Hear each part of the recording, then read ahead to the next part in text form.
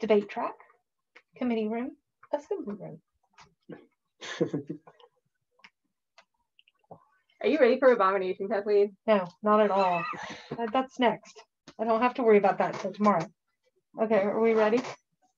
I'm ready. Okay. They gave me espresso. No, they gave me espresso beans outside. It says session 33. We're live. We are now live. Sorry. Hi, everybody. This is my first time being in charge of the live Zoom button. But we're live now. We are. Hello, everyone. I don't know if we have any viewers yet, but welcome to Labyrinth's very first live stream about game schooling. And we are here today to talk about using games to support education in with kids and adults and older people. And yeah, just games are great for your brain. So we're going to talk a little bit about how to use them. I am joined today by Rich, who runs all of our normal educational outreach programming. In case you did not know, Labyrinth during the normal times runs tons of educational programming. We teach after-school game clubs at about 13 different schools and have for 10 years. We also run family game nights at local schools, and we run strategy board games here in the store and lots of other programming. And Rich kind of oversees most of that. I'm also joined by Melissa, who not recently, how long have you been here now? Like a year, I think. A year. Yeah, joined us about a year ago. And Melissa has a background as a public school teacher. Public and private. Public and private school teacher. And it would be interesting if you told them a little bit about what you did when you taught. Yeah, absolutely. So when I was a teacher, right before moving to the DC area, I've sort of run the gamut. I've taught from 4th grade through high school. I've taught mostly science, but have also taught debate and robotics and things that are sort of science adjacent. In public school, in private school, I have also tutored independently all sorts of kids with special needs, kids without special needs, kids that are gifted, kids that might need a little extra help. And I'm also the mom to a 5-year-old, so game schooling is kind of my life right now. And I think that's about me. Yeah. And then Rich joined Labyrinth after working at another aftercare program. Yes. And has worked with kids in both a school environment and now with us for several years. And we love having both of them. Myself, I own Labyrinth Games and Puzzles, and my background with game schooling is that when I first opened Labyrinth, a teacher came in and was floored by the store, and she ran a think tank program at Maury Elementary, and she kind of went crazy about all of the games that were in the store and how they could work with her think tank concept, which was an inquiry-based learning environment for the kids that also kind of focused on the habits of mind, which are conceptual ideas that lots of successful people have, like persistence and inquisitiveness, things like that. And she used lots of hands-on activities to get the kids involved in this. And Labyrinth's entire educational program kind of came out of that meeting. When she and I ended up meeting, she ended up writing a grant that I helped her with. And we wrote this big grant to get her a bunch of games in her school. And part of the grant was that I would go in and teach all the teachers how to play the games so that they could use them in the classroom. And we worked together for years, where she was the curriculum side of things and I was the game side of things. And we worked together, and we ended up teaching professional development classes for DCPS for several years together. And then I've also kind of overseen all of the programming here. In addition, she has a 5-year-old, I have a 16-year-old. And today, nice segue into what we're doing today, we're talking about history games.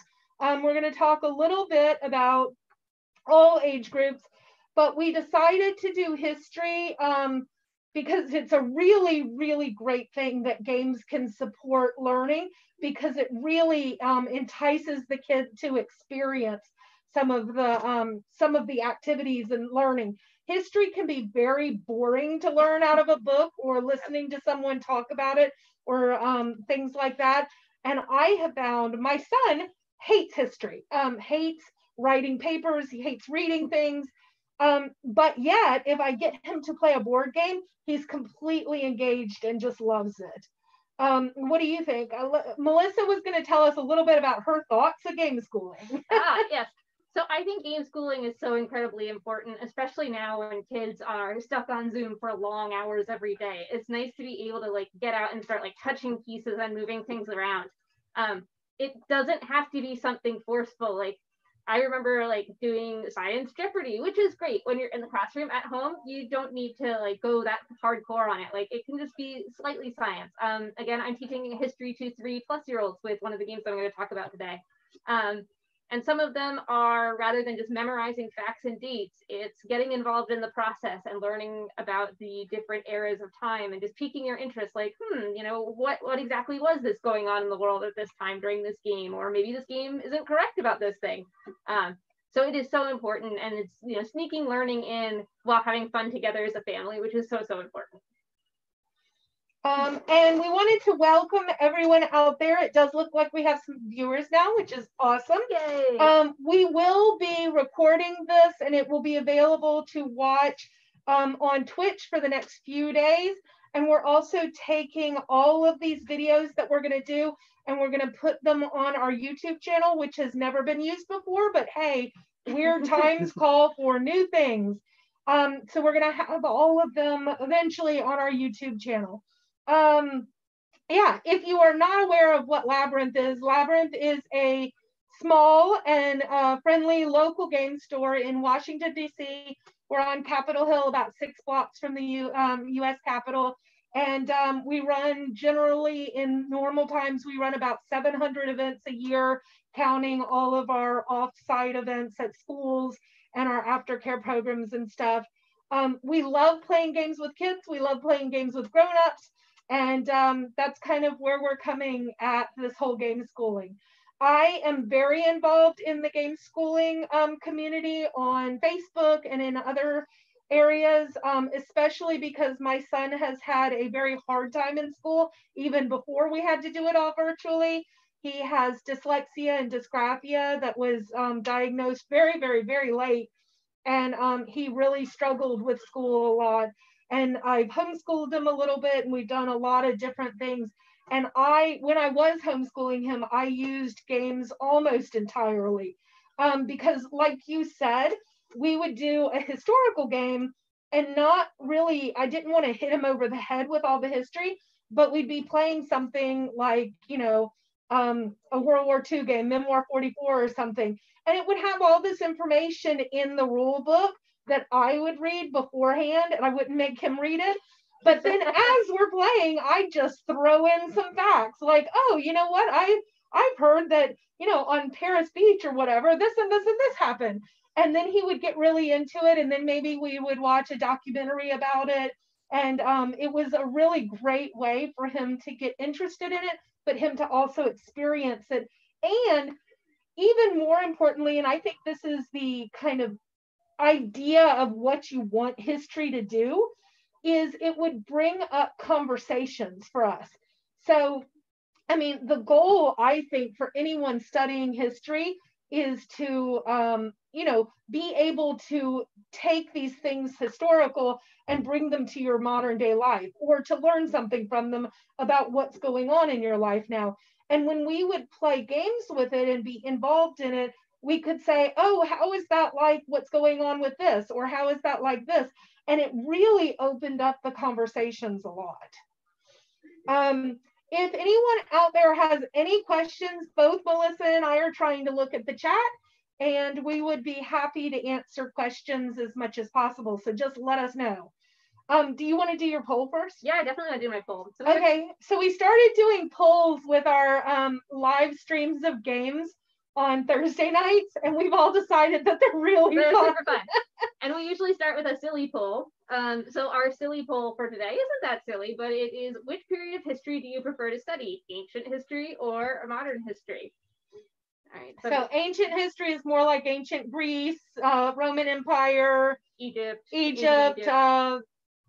Confucius, Mesopotamia.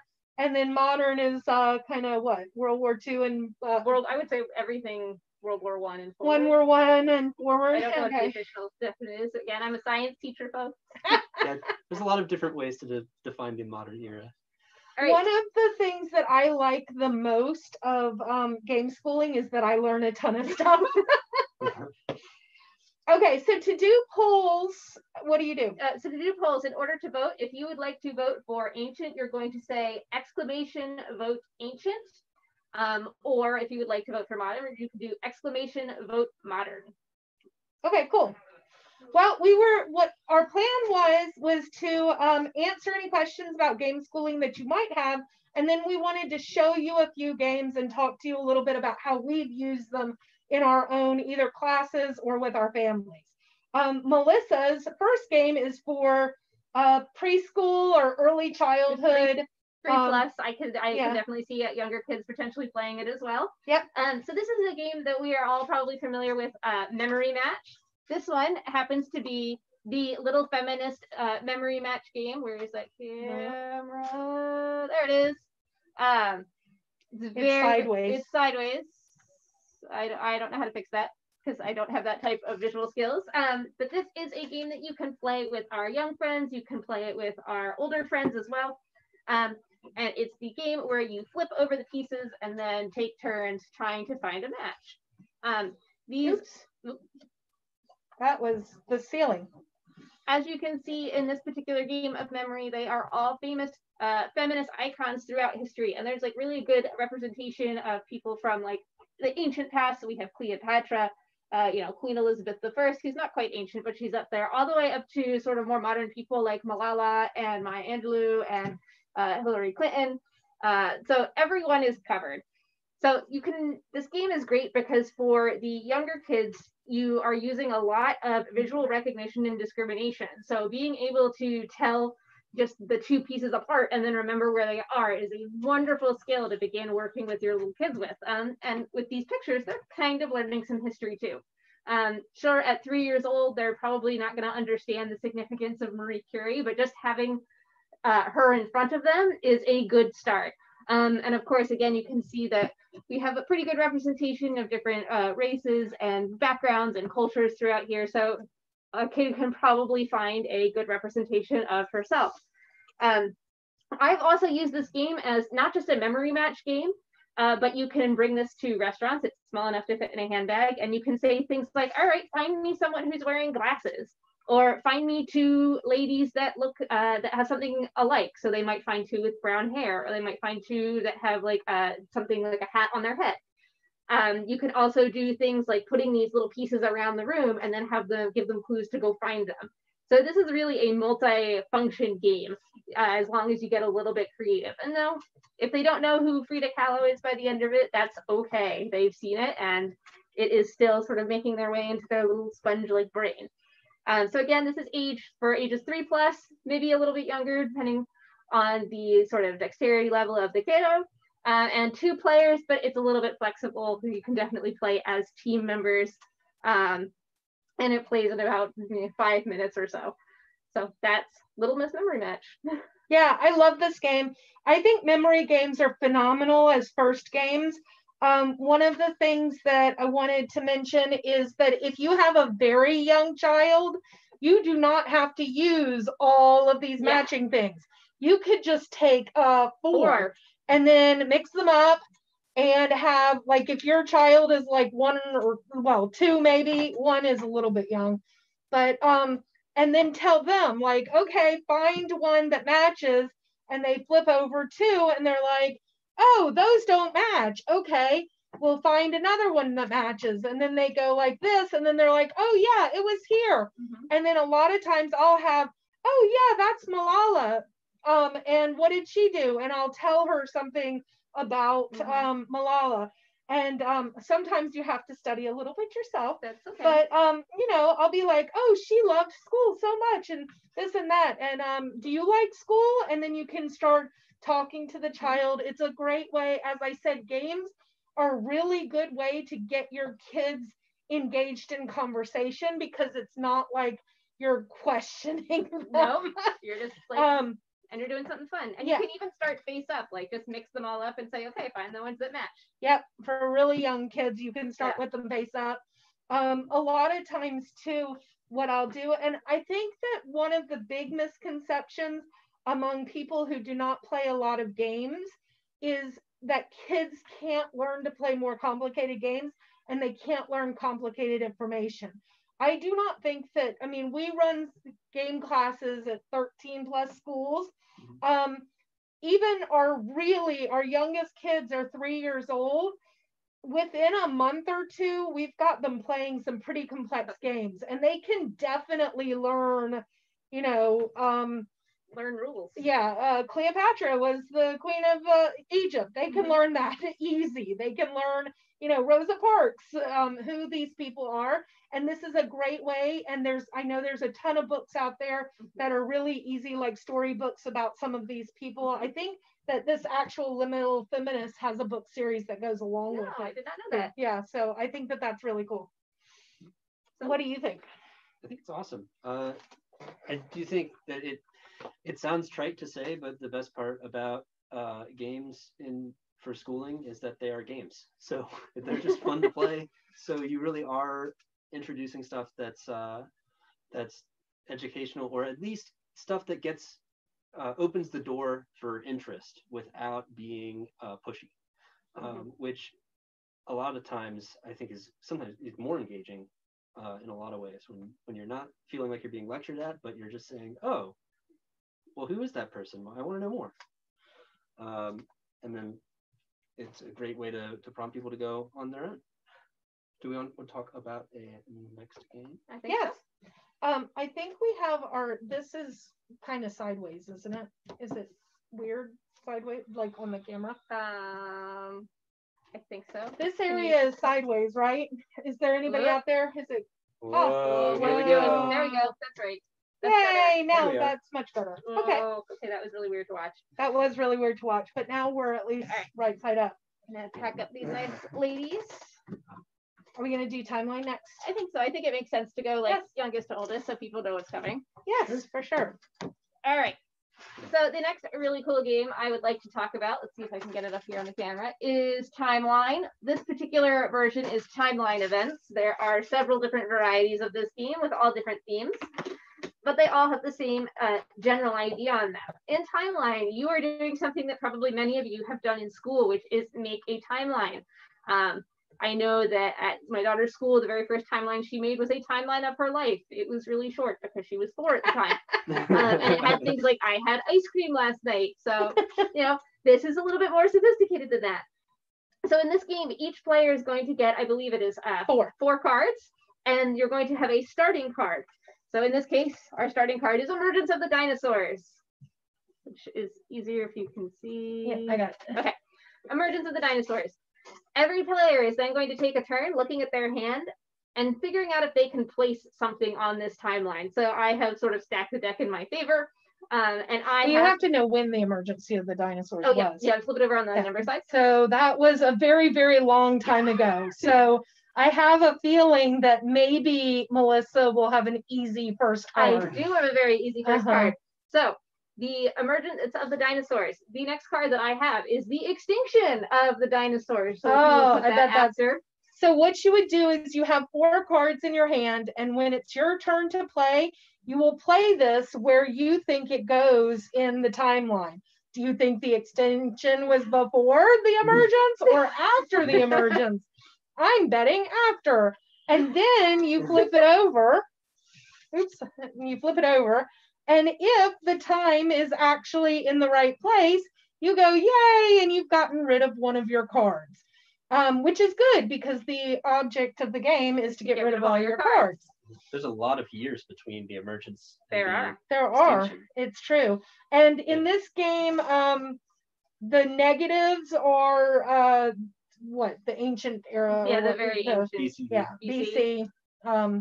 I think they call it something now. They call BCE. it BCE. BCE. Before a common era. So that's what negatives are. So this was all a really, really, really long time ago. Yep, and that's sort of an easier one. And you can see that as once you start like filling out different events here, it's going to get a little bit trickier to place exactly where on the timeline your event goes. And it covers a gamut. This is the events deck, as I already mentioned. So it's a lot of things like, you know, the Black Death starts spreading in Europe, the first circumnavigation of the Earth. What are some other good ones? Napoleon becomes empire. So again, and it goes all the way up to sort of like modern times, first man to walk on the moon. I bet that was after the extinction of the dinosaurs. I think Dolly that you're and right. the That's what I'm mammals. thinking. And I think that the first circumnavigation of the Earth was before that. Before the, oh, that's good. The first publication of Harry Potter.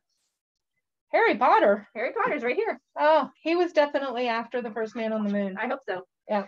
All right, so But you can see how the timeline starts filling in, and then all of a sudden you have to figure out, oops, Whoops. and Rich was wrong. I was So that's very a wrong. very, very good idea of what happens if you're wrong. If you have a card and you play it in the wrong location, then that card leaves the timeline and you draw a new and you have to draw a new one. So that basically you do not get a card that round.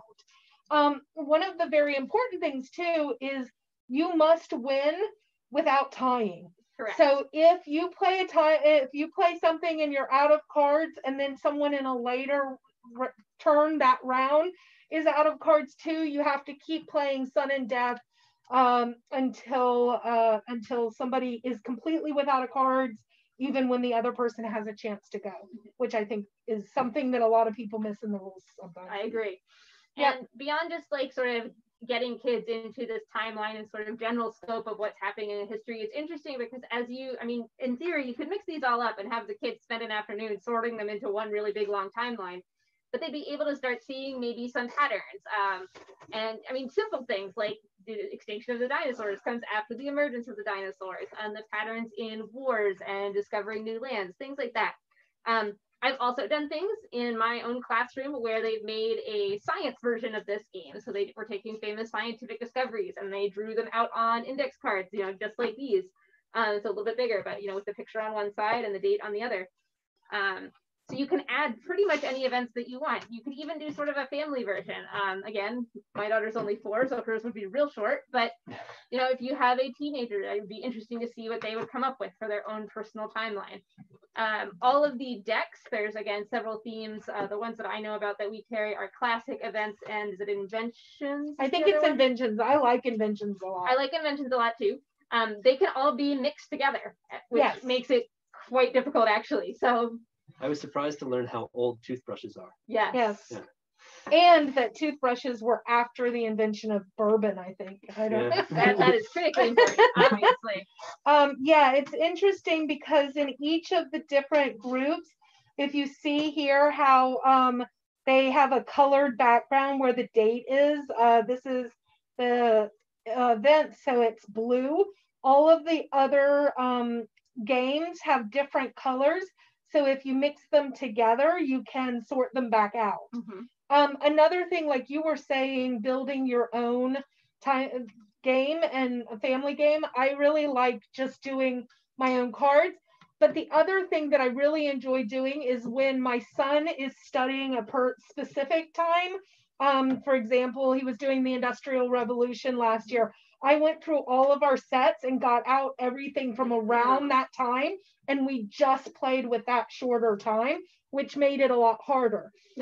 With younger children, you can make it easier by doing things like the dinosaurs, the man on the moon, and something else. And you can take cards out of this deck and stack the deck a little bit so that you're playing with things that the child should be learning, and you're not making, I know in some of them it's like the assassination of Lincoln and the end of the Civil War and all of that are like all within, a few years of one another, and it can get really, really tough to put them in the right order. But yeah, sometimes if you go through and choose you can choose to make it a little bit easier. Yeah, or you can put them on teams. And this is a game I've definitely played with my husband and I, my daughter who is 5, and both of her grandmothers. So I mean, she was obviously on a team with us, but she was able to make some inferences just based on the pictures alone about where things went, and it was like fairly successful. Yeah, it's really interesting to talk about what the pictures are. Sometimes the pictures help, sometimes they don't. Nope. Our seniors group, this is one of their favorite games too. And I found with people with dementia, this is a great game because all of them started talking about, one of them was the first hot air balloon or something, and like the thing in Paris where the hot air balloons were shown and whatever. And they all started talking about like historical things about hot air balloons and stuff. But it's again, another great way to bring up conversations. Yeah. And I think we're about ready to conclude our poll as well. Okay, our poll is over. Which is very exciting. All right, so in today's silly poll, the winner by a vote is the ancient history. All right, ancient history wins. Nice. I like ancient history. I like ancient history. You know, I have a problem with history. I double majored in Spanish and Latin American history, and I always like history of like third world countries. I was always really into third world country history because it was shorter than Europe. Like, anytime I had to do world history or European history or anything, it was just way too long. And then, you know, you had like the Incans and the Aztecs and the Mayans and stuff, but they were all kind of there, and then it wasn't as long or complicated. So Kathleen likes to study civilizations that are no longer here. Right, definitely. Yeah. It's good to know. Mm-hmm. Okay, our next game is Similo? Yes. Yes. Okay, you want to grab the box and show everybody Similo? All right. This is a new, oops, now it's upside down again. There we go. This is a newer game for Labyrinth. It came out, I don't know, a few months ago, probably several months ago, and I didn't bring it in, and then I played it, and I absolutely loved it. And I think it's fantastic for Gameschooling. I love, love, love it. And we just recently got it in, and so now it's here. And right now, there's 2 variations. There's this one, which is a history variation, and then there's also a myth one that's all about all different kinds of myths. And so we're going to play. Huzzah! Huzzah! Okay, so we're going to show you how this works by playing. Who wants to be the person in charge? This is a cooperative game. Do you want to be the person in charge of giving the clues, or do you want me to? Either or. I'll shoot you for it. Yeah, let's okay. do it laboratory. 1, 2, 3. Ah. Rock, paper, scissors, shoot. Oh. Rock, paper, scissors, shoot. Right. Ah, he got me. Okay, so you are, so that is the 12, and then you get 5 cards? Yes. Okay. So the first thing that you do is you take one of the cards and you look at it, and that is going to be your secret person. This has a whole bunch of historical characters in it, and so only Rich will know who that secret person is. And then you take that and you mix it all up with all the other. And we're going to lay out a grid of 12 people, kind of if you've ever played code names or something like that. So we have Abraham Lincoln. This game is played in 4 or 5 rounds. So we have Hypatia, philosopher and astronomer. There's a little blurb of text on the side of each card. So it'll have a picture of the figure and their name in the top corner. And then on the bottom, it'll say Marie Curie, for example, Polish chemist, researcher on radioactivity, and the first woman to win a Nobel Prize. And it gives you the dates of their life, or if we don't know how long they lived exactly, it gives you an approximation.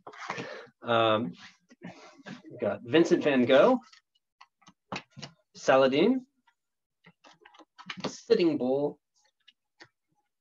Confucius, Boudica, and Bonnie. And I'm going to scoot these up because it looks like they're getting a little glary. Getting a little squishy. Yeah. We also have Catherine the Great, Montezuma, I studied a lot about him. And then we've got Mary Shelley. Mary Shelley. Excellent. And then this is your card hand. Okay. Okay, so y'all can help us here if you want to. What we're going to do is Rich has a handful of 5 cards. We are going to try, do you want to move those over? I don't know if you can reach. We're going to try and figure out who his secret person is. And he's going to give us clues by playing a card either vertically or horizontally. If he plays it vertically, he is trying to tell us without talking that yesterday Rich did not do very well at not talking. I got very excited. He is going to tell us whether that person is similar to the person we're trying to find or not similar to the person we're trying to find. And then we have to, the first round, we have to choose one person to remove from the game, and hopefully it's not the secret person. The second time we have to remove 2 people. The third time we have to remove 3 people, and so on until we have 2 people left, and we have to choose which is which. And we want to see how far we can get before we remove the person who is the secret person. Okay, sure. So go for it. Okay, so the first person I'm putting down sideways, which means they are unlike the secret person. So they are not like Alexander the Great. Right. They are not like Alexander the Great. Melissa, what do you think? Let's see. Alexander the Great is the king of Macedonia who conquered the entire Persian Empire. So not a conqueror potentially. Not a well, I don't think Alexander the Great was he a king? He was king of Macedonia. You're not allowed to talk. You're right. King of Macedonia, yeah, so not a king. Maybe not royalty. Not great. Not great. So you want to flip over Catherine the Great? I kind of want to flip over Montezuma. You want to do Montezuma or Catherine the Great? Either is fine. You can pick. Okay, let's do Montezuma. Okay, we are flipping over Montezuma. By Montezuma. Are we right? You're still in it. Okay, we're still in it. Okay, good. Okay. Whew, okay, round 1 done. All right, I'm going to put out another unlike. Oh, no. Another unlike. Okay, so not, and did you draw a card? Between your turn, you're supposed to draw another card. So I went down to 4 cards, and then I drew one up, which gave me another option, which I'm going to play as this person is not like Cleopatra. Okay, not like Cleopatra. Another ruler, another Cleopatra was Egyptian queen, the last ruler of the Ptolemaic kingdom, 69 BC to 30 BC. So now we have to choose 2 people. Oh my goodness. Okay, so rulers, maybe not Catherine the Great. Yeah, we could probably flip over Catherine the Great. Okay, we're gonna flip over Catherine the Great. And then who else do we want to flip over? Is this lady a ruler? Boudica is... Stop nodding. That counts as talking. I'm sorry. Oh, queen of the British Celtic Iceni tribe who fought against the Romans. So you want to flip her over? I want to flip her over. I also kind of want to be her. So yeah, she looks super cool. She looks really cool. I need to... I think, see, this is history that I'm learning. I am definitely going to go read a book about her for sure. And like, look how pretty these cards are. They're I love the art. The art is amazing. Yeah, the art is great. I'm not allowed to talk, but she's one of my favorite historical figures. That type of talk is allowed. I really like the background of Vincent van Gogh too. I think his background's really cool. Does he have both ears in this particular? Well, no, you can't see one of them. Okay, and this is like William Shakespeare. Okay. So, like William Shakespeare. Now we have to do 3 cards. So we've got not a ruler possibly, and he is a writer. So Mary Shelley was a writer. Shelley. I want to keep Confucius. Yeah, Confucius and I want to definitely. Hypatia. They're all writers. Hypatia, they wrote, yeah. Annie Bonny, I don't think wrote. So you want to flip her? Okay, so that's 1. What about, who's this? Saladin? Saladin. I don't know. He's the first Sultan of Egypt and Syria, leader of the Muslim armies during the Crusades. I think he would be safe to flip, maybe. I agree. I mean, yeah. And then what about Abraham Lincoln wrote some stuff, Yeah. but he was also a ruler. Maybe Sitting Bull. Yeah, sure. Okay, let's flip Sitting Bull. Okay, are we still in it? Still in it. Yay! Okay. I'm getting stressed now. I know. Now this next time we have to do 4 people, and then we'll be left with the last 2 if we can do it. I don't know. We'll have to see. Okay. Okay, what are we doing? Uh-oh. Why is he making noise? Not like, oh, I wave don't guy. know how to say his name. This is the guy who painted the wave picture. Katsushiki Hokusai. Okay, now we've got to somehow do 4 cards. And we've got like William Shakespeare, but not like Katsushiki, Shiku.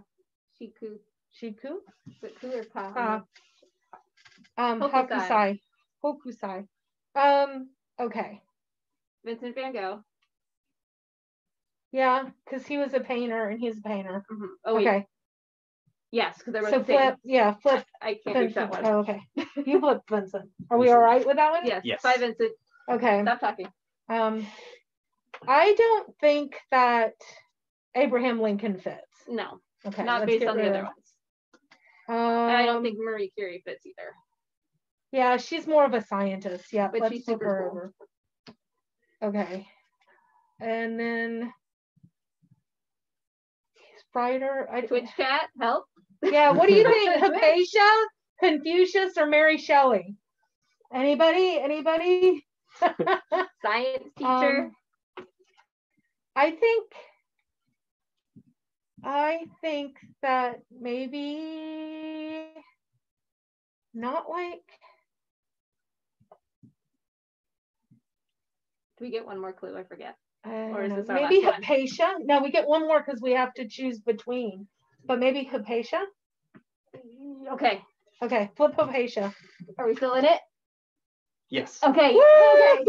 Okay, so now we've got to figure out whatever clue you give us has to tell us It has to be a good clue. like between Mary Shelley and Confucius, because right now I'm not really feeling which one. You drew a card, right? I did draw a card. Okay. Not like Tutankhamun. Twitch chat. Oh, Legends DM is here. Hi, Legends DM. Hey, Legends DM, how are you? Wait, you were Team Kathleen last time. And we're playing a cooperative game, But so that's okay. You can be team staff tomorrow when we're playing a different game. no, we're playing Abomination tomorrow night. Not for children. Definitely not for children. Please don't have them tune in. Yes. Okay, so not Tutankhamun. It's our last turn. What are we gonna do? I mean, he has a hat. Yeah, he's wearing And a he hat. has a hat. I like the hat. Flip over Mary Shelley. No. Does one of them have this rocking is eyeliner? not like it. This is not like. Oh, so flip over Confucius. Yeah, I think so. Because they both have hats. They both have hats. We're That's going with the hats. reason we're going for Very historical, accurately. We got it. Did we do Yay! it? We Yay! had 2 English writers. Yep. And then the rest I was just trying to say not rulers, which you guys got. And I tried to be like, not from longer ago, but from closer. And then you saw the hat and I was like, oh, I'm saved. There's a hat. Yeah. But anyway, that's Similo. We've been having a really good time playing this a lot. I have learned things about historical figures that I did not know, and I thought it was great. So that is Similo. Kathleen, our shirts are not up on the e-com store yet, are they? No. Okay, I'm just going to tell him to please order at labyrinthgameshop.com. At labyrinthgameshop.com. I don't think our t-shirts are there either. Well, If no, you but want- he can just email us. Yeah, if you email us, also I can try and have somebody put shirts up tomorrow because I've been meaning to do it for a really long time anyway. Okay.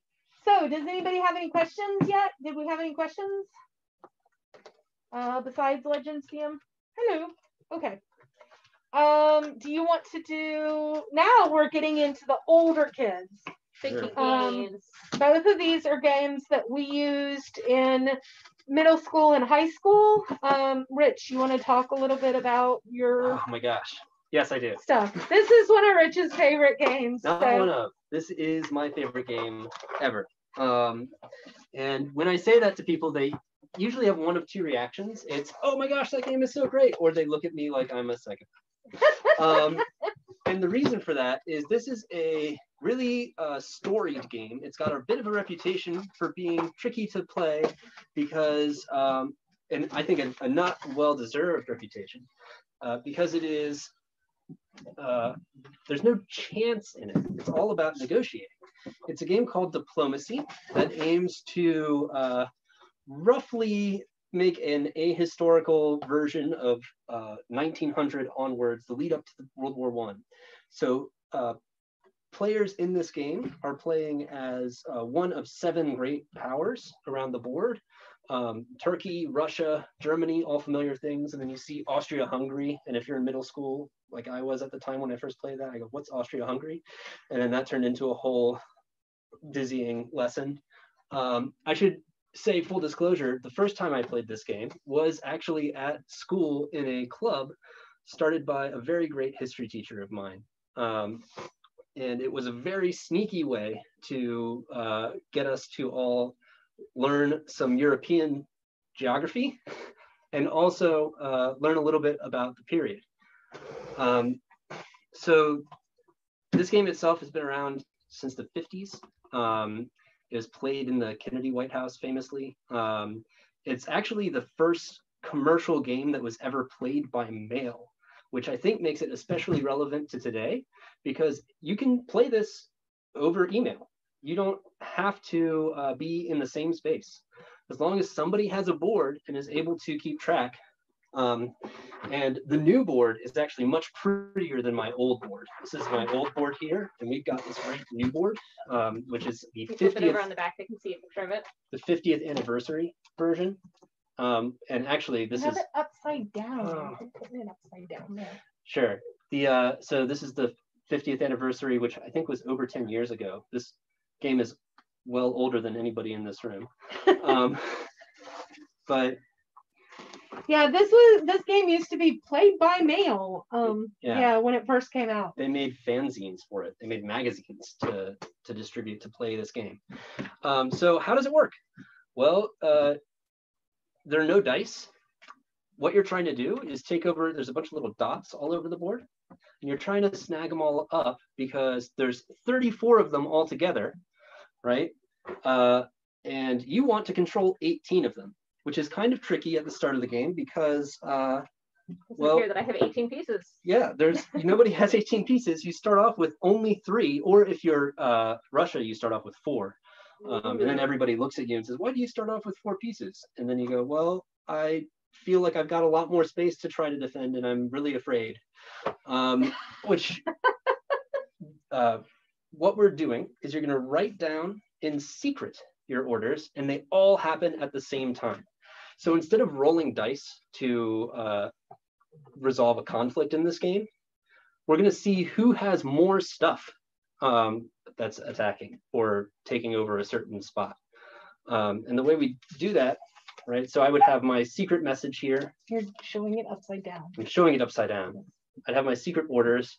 So if I was playing as Germany, I've written out here that my army in Berlin is going to move to Kiel, and my fleet in Kiel is going to move to Denmark, and my army in Munich is going to move to Ruhr. And all that is going to happen at the same time as everybody else's orders. So I hope I did a good job talking to everybody else before the turn timer expired, and then all the moves happen, and hopefully nobody tries to move where I went, or nobody gets angry at me for moving to certain places. That's the whole point of the game, isn't it? Yeah, the whole point of the game Get people angry is to avoid getting people angry at the wrong time. So yeah, just the simple math of the game, there's only 12 spaces that are neutral, and you're gonna have to get a space from somebody that they don't want to give you. The reason I think— What happens if somebody does move into your space? So if they move into your space and take it over, you're gonna first get very, very angry at them and say, I thought we had a deal. But what'll happen is after a couple turns, we'll find out, oh, look, England's here and they've taken a dot from Germany. So now England has 4 dots instead of the 3 they started with, and Germany only has 2 dots instead of the 3 they started with. So because England got more dots than they started with, they get to build stuff so that they make those numbers equal. They have 3 units. Now they get 4 because they have 4 dots. Germany only has 2 dots left, so they are going to lose a unit. And it's really that simple. The person who made it played a lot of hearts.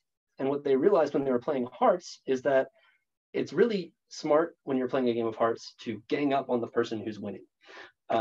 So they wanted to make a game that played sort of like chess, like there's limited space and there's no dice, no chance.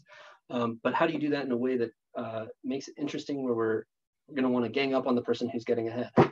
And a side effect of this is that when you're playing, you're really doing your best to convince your other people around you that you're not getting ahead, and that you need their help and that they need your help. And when you're in 7th grade, that's a really, really enticing and evocative thing to try to be doing. You get to feel really clever, and sometimes you get to be very surprised at how easily you were tricked, which I think are valuable experiences growing up. Tough life lesson right there. It's true. And then you're going to also, as you play, start noticing certain things about the map, like, oh, gee, there's a whole bunch of stuff down here in the Balkans. Why are there so many dots there? Why is everybody scrambling to try and get all that stuff? And that can turn into a segue about, if we want to talk about the Balkans in the lead up to World War I, that's why this map thinks they're so important. There's just like lots of little tiny, wonderful, evocative opportunities to learn about this frame of history. So I heartily recommend it. And if you look it up on Google, you will see that there are still tons of sites and things dedicated to playing this game, and that it's a game that you can play remotely. And when you write out your orders, if there's 7 of you playing the game, we used to do it that we would have somebody, because there were so many of us who wanted to play and only 7 spots, that some of the kids would be press, and they'd go around and talk to all the other kids and write out their press releases. And these are, by the way, wow, you were really a nerd. I was huge. Full disclosure, yeah. But it was great fun, and it also got us to write without realizing that we were doing a lot of writing to each other. So before we go to our next game, if someone wants to play this game remotely, like today, because we don't see people anymore, what tips would you give them? Sure, I would say you can set up an email chain. There's also a site called Web Diplomacy that is dedicated to having remote games. But if you're doing it with a group of kids, the way that my history teacher was doing, and they already have like, maybe a classroom relationship with each other, then the game comes with little tiny maps of this exact board, so everybody can see how things are. And then because everything happens all at once, and then we find out where everything ended up, we'll set a timer. We'll say, all right, today we're gonna do 1 turn, and then on Wednesday we'll do the next turn. And then there's going to be a bunch of frantic emails and messages being written between players between those 2 times. And if that time rolls around and you don't have your orders in, or if you write something that doesn't work, I'm sorry, your stuff is in civil disorder and doesn't get to do anything this turn. It's a tremendously fun time, and a little bit stressful, but in the best possible way. Yeah, I would think if there's one house somewhere that wanted to hold the board, you can certainly buy this from Labyrinth on our web store, yeah, and kind of have a board set up. And then we, a while ago, we had a staff customer game that they played either by coming in the store and submitting their orders, or they would email us the orders. We had to not allow that anymore because customers and staff were not speaking about halfway through the game. Yeah. It can be contentious, but I think going back to what Rich said, learning to negotiate, and as long as nobody takes it super personally, understanding that things are going to go wrong in this game and that you're not necessarily always going to get your way, I think living with that kind of defeat and success, and having to discuss with other people and negotiate and stuff, are important life lessons that games frequently can give. And of all games, the wonderful thing I think with game schooling is that you're teaching them subject matter and you're learning things, be it math or language or spelling or whatever, but you're also learning all of those kind of soft skills. You're learning strategic thought. You're learning reading body language and lots of other things. Yeah, it's good for developing interpersonal communication skills, to get really jargony about it. And it's really, I can't stress how much fun and silly things have happened from playing this game. I remember a friend of mine very angrily yelling at me for putting my fleet in the English channel because I, quote, was not England. That is called the English channel. You should only England can go there. And I remember also waiting up and trying to remember, wait a minute, is Prussia adjacent to Warsaw? And without realizing it, I was kind of memorizing a very loose idea of Eastern European geography. It's true. Cool. But yeah, I love this game. I hope that more people play it because it's just wonderful. I think important things to tell people is it can be a very long game. You will probably want to play it over days. If you're playing it at one seating, it can take 4 hours. Yeah, 4 or 5 hours, 6 hours. It can definitely be a very long game because you have to leave the time for the negotiations and then dealing with that. But yeah, it's fantastic. Okay, are we going to move on to my game? And if you just want to like slide it over, I can slide it over. Here it comes. Oh my goodness. You can't even see all of it on the thing. Slide it back and forth. No, that's okay. I am talking about, this is one of my absolute favorite Gameschooling games. This is called Founding Fathers. Let's see where my mouse is. Founding Fathers. Founding Fathers is a game that was created by local game designers Christian Leonard and Jason Matthews. If you are regular Labyrinth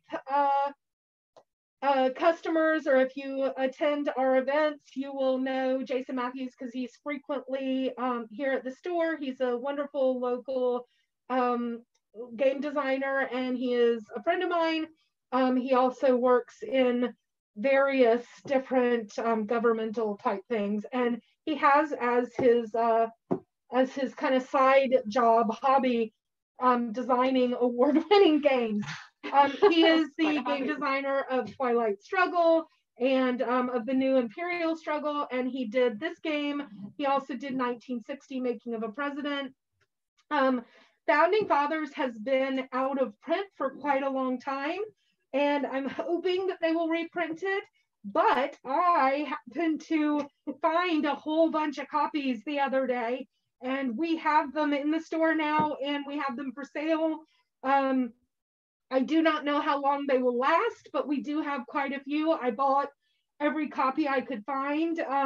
The people who now own who owned the license of it were cleaning up their warehouse during the quarantine and found a few boxes and knew how much I loved this game and called me, and I said, yes, I want all of it.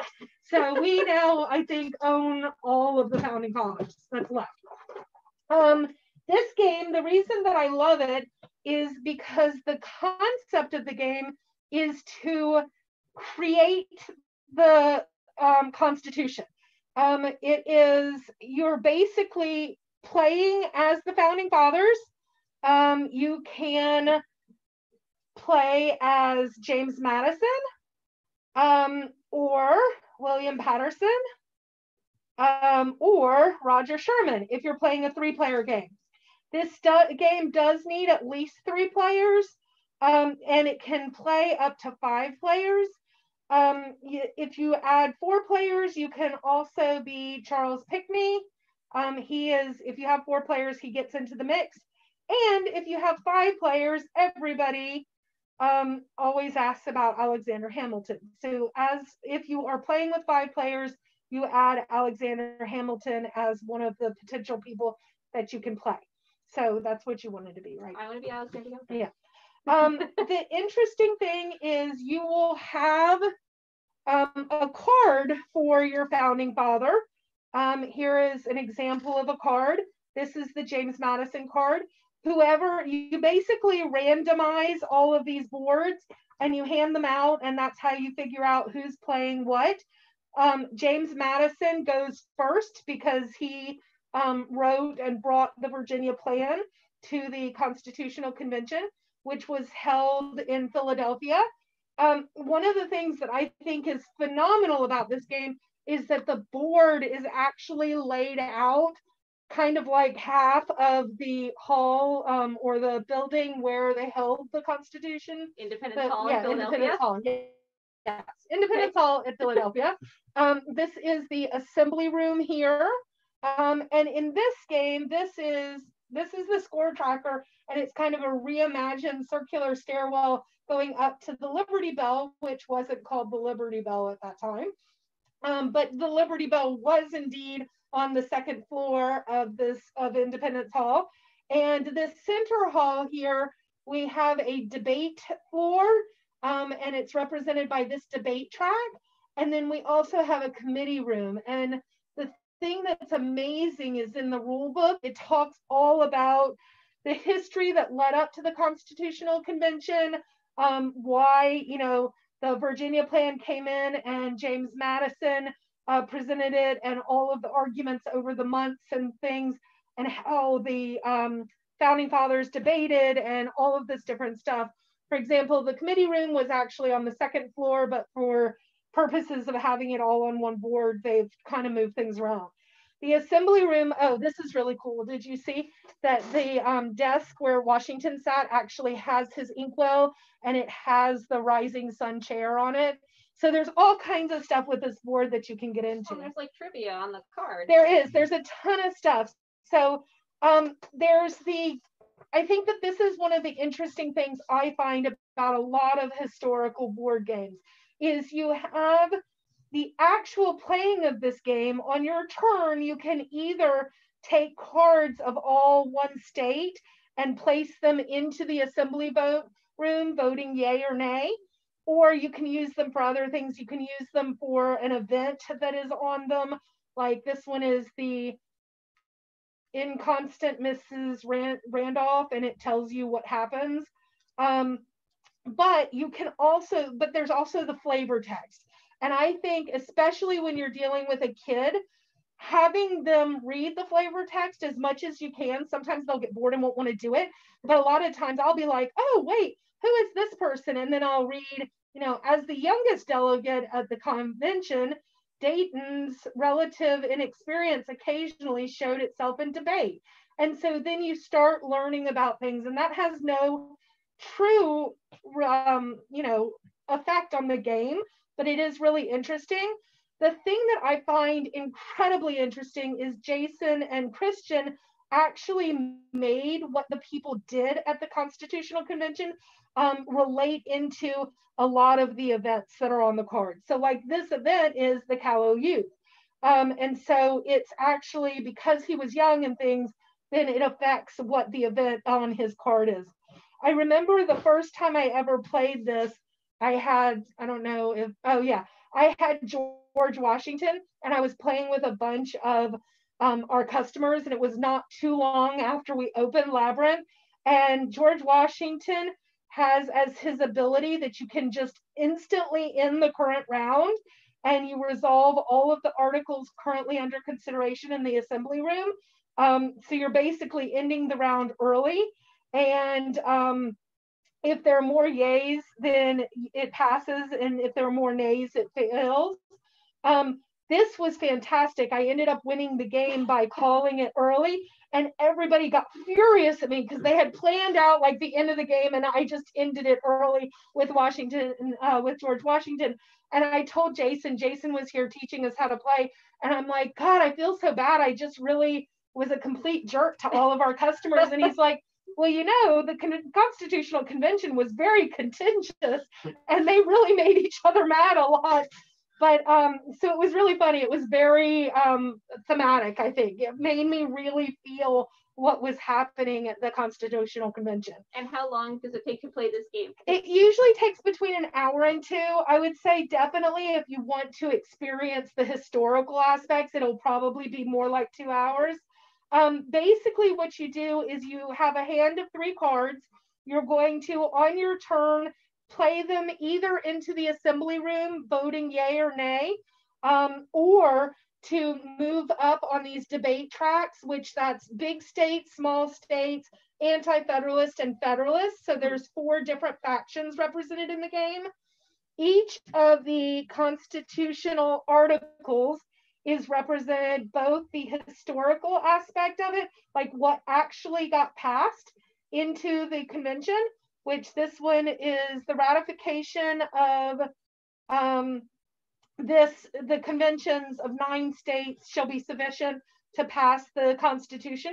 But on the other side, there is something that was actually proposed. So this one was that all 13 states or all 13 colonies had to ratify the Constitution. And the one that actually got into the Constitution is this one. But based on whether these pass or don't pass, they basically get put out, and you'll see that they're federalist or anti-federalist.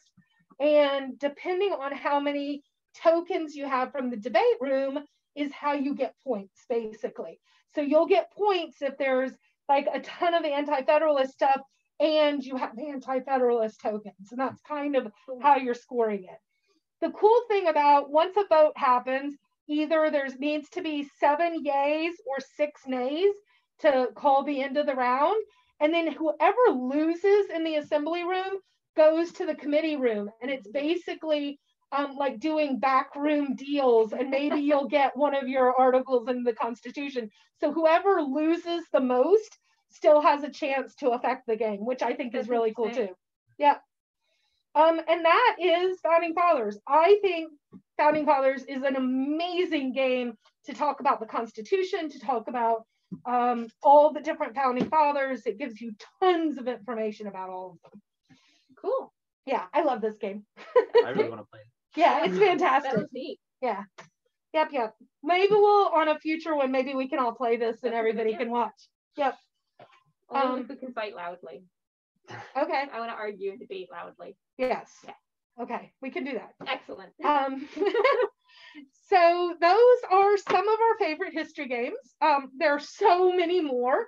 And I wanted to mention one thing that I thought was kind of cool. Melissa and I and Rich have worked on our web store that we built since the quarantine happened. We have built a Gameschooling filter. So, and I haven't seen it on very many other commercial websites, but if you go to our web store, which is store.labyrinthgameshop.com, and you can choose to look at games or puzzles by age group, and then on the left-hand side, it actually has a Gameschooling filter. And if you're looking for history games or that are appropriate for a 5-year-old, or history games that are appropriate for 12-plus-year-old, you can click on that and it will show you a pretty large selection of what we have. And Melissa and I and Rich have been going and really trying to tag things. And we're also trying, Nope. I was trying to share our website. It didn't work. Oh, yeah. A lot of different people, but yeah, so we're trying to add even more areas of learning to it all the time.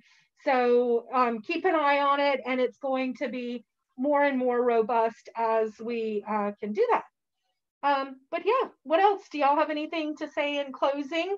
I hope y'all had fun, and I hope you learned something, and I hope that you'll join us next week. What are we going to do next week? I have it written down, but not on the sheet of paper. I want to say that it is potentially English, maybe science. I forget. Yeah, English or science. We'll post on Facebook and we'll post on the website and different things. But yeah, we'll be back talking about another subject. And then I think in the future, we might actually play some games like Founding Fathers or some other more complicated games to really teach y'all the rules in detail and help people learn how to do some of these. Thank you, person whose name I can't read because my eyes are bad. Nag2104. Thank you so much. Thank you. I hope y'all had fun, and have fun playing with your kids and your family and your friends as much as you can while staying safe and healthy. Yeah, absolutely. Thanks. Bye. Bye. Everyone wave. Everyone wave.